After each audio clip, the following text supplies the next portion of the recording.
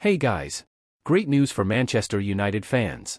It seems like the talented Rasmus Hojlund is about to make his much-anticipated return after an injury.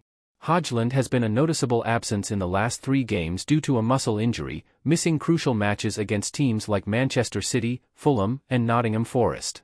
But here's what makes this news even more exciting. Before the injury, the Danish striker was tearing up the pitch, scoring 7 goals and providing 2 assists in his last 6 Premier League appearances. Although Hojlund was approached by United fans outside Carrington Training Centre on Thursday and responded enigmatically when asked about his imminent return against Everton, all signs point to him not playing this weekend. Guys, if you love your heart team, subscribe to the channel so you don't miss any news, leave a like, and share. You are very important to the growth of the channel. Let's continue with the news.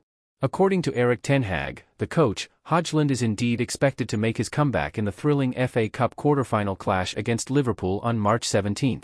And that's not all. Ten Hag also provided us with updates on other players such as Marcus Rashford, Johnny Evans, Mason Mount, Harry Maguire, Wan-Bissaka, and Omari Forson. According to Ten Hag, Rashford and Evans have recovered well after the last derby and are available to face Everton. Mason Mount is also in good form and is expected to return shortly, probably after the international break. Furthermore, for the next match, we can expect the return of key players like Harry Maguire and Wan-Bissaka. And of course, we can't forget the highly anticipated return of Hojlund.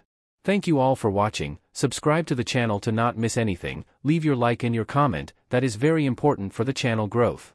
Until the next video.